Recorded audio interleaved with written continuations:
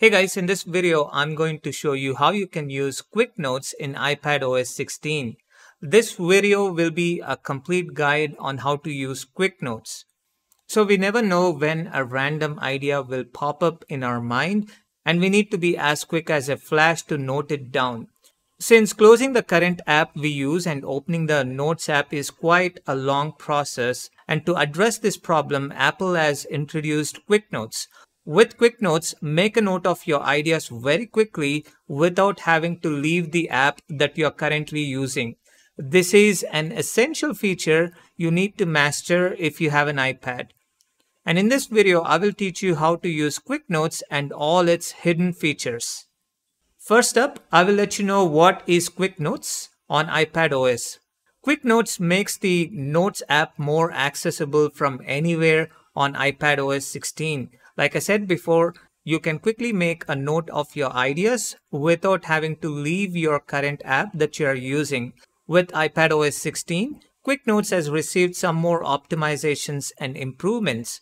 Suppose you are looking for some good book recommendations in Safari and came across some interesting recommendations. Let's say you want to quickly note these recommendations by creating a quick note without having to leave the browser. Once you create these quick notes, you can access them anywhere on your Apple devices and use any of the features available with regular Notes app. There are a few different ways to open up quick notes on iPadOS 16. So let me show you them.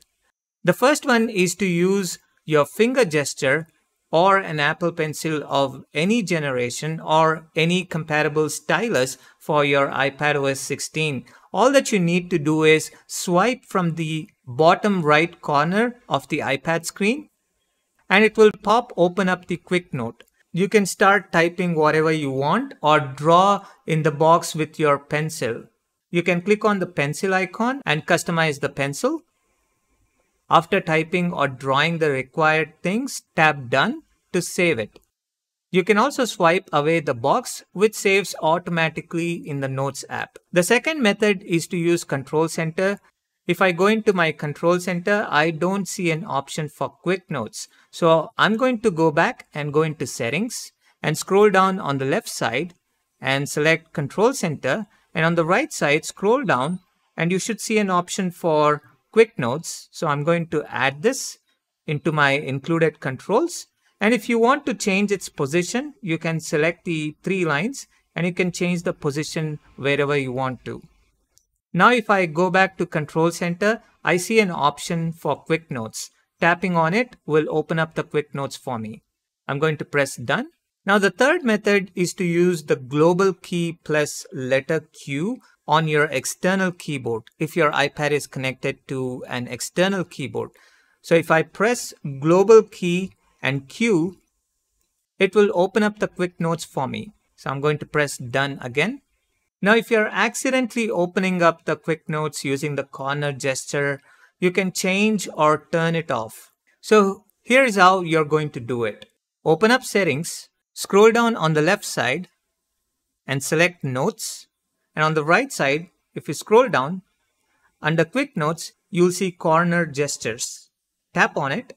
Now here you can see options such as left corner swipe, which is used for screenshot, and right corner swipe, which is used for Quick Notes.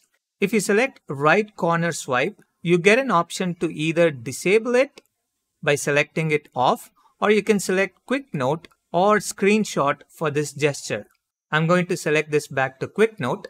And if you go back and if you select left corner swipe, you get to see the same options.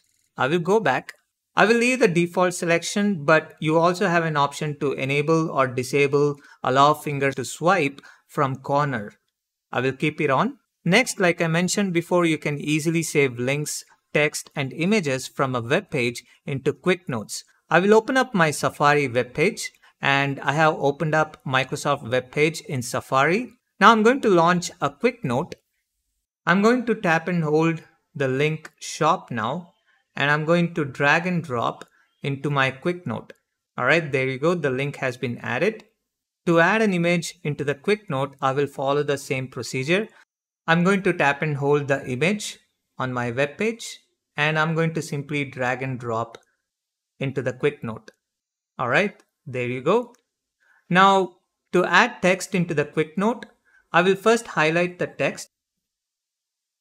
Now I'm going to tap and hold the text and I'll simply drag and drop into my quick note. Okay, you have the text now into the quick note. You can also use your pencil to add links, text, and images from a web page into quick notes. So I'm going to press done. Next, I'm going to show you how you can quickly view your quick notes on your iPad. I am back on my home screen and I will open up Notes app. Under folders, you can see quick notes, and in quick notes it says 1. That means I have one quick note, and if I tap on it, I can see my quick note which is created today. And if I open it, it will open up the quick note which I have created today. So I'm going to go back. Next, I'm going to show you how you can view all attachments that you have in your quick notes. Back in the quick notes folder, if you tap on 3 dots and if you select view attachments, you can see the attachment's thumbnail. If you tap on that, it will open up the attachment and it will also show you the option show in note. If you tap on that, it will open up the attachment in the quick note that you created earlier. So I'm going to go back.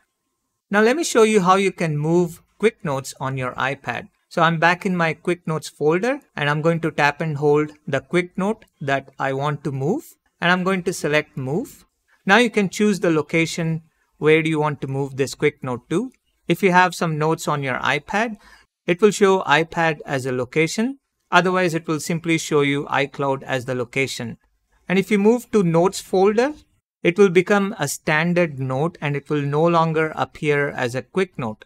So if I move this quick note into the Notes folder, you can see it does not show up as a quick note on the left side. Now I'm going to move back this note to my quick notes. So I'm going to select this and select move and select quick notes. And this time it did not move the note. It actually created a copy of my quick note in my quick notes folder. And I can still see this note in the notes folder as well. Now I'm going to show you how you can share your quick note on iPad. I'm still in the quick notes folder and I'm going to open up a quick note that I want to share. Now I'm going to tap the share button and you can choose all your sharing options from the list. You can do the same thing if you tap and hold the quick note, you get the share option. And from this list, you also get other options such as open in a new window, pin note, lock note, share note, move, and delete. So if you want to pin this note on the top of the list, you can do that by selecting pin note. And if you don't want anyone to edit this note, you can select lock note. And if you want to delete this note, you can simply press on delete. Now, if you'd like to delete multiple quick notes, then you can select the 3 dots on the top right side and tap select notes. Now you can select the notes that you want to delete and press on delete and it's gone. Now the deleted quick notes will be in your recently deleted folder. So if you want to delete your quick notes permanently, go to recently deleted. Here, tap and hold the quick note that you want to delete and select delete. But if you want to put the quick note back into the notes folder or quick notes folder, you can simply select move instead of delete. I'm going to press delete and say delete. So I can recover the deleted note within 30 days from the deletion date, but once it gets deleted from the recently deleted folder, you won't be able to recover it. All right, that's it.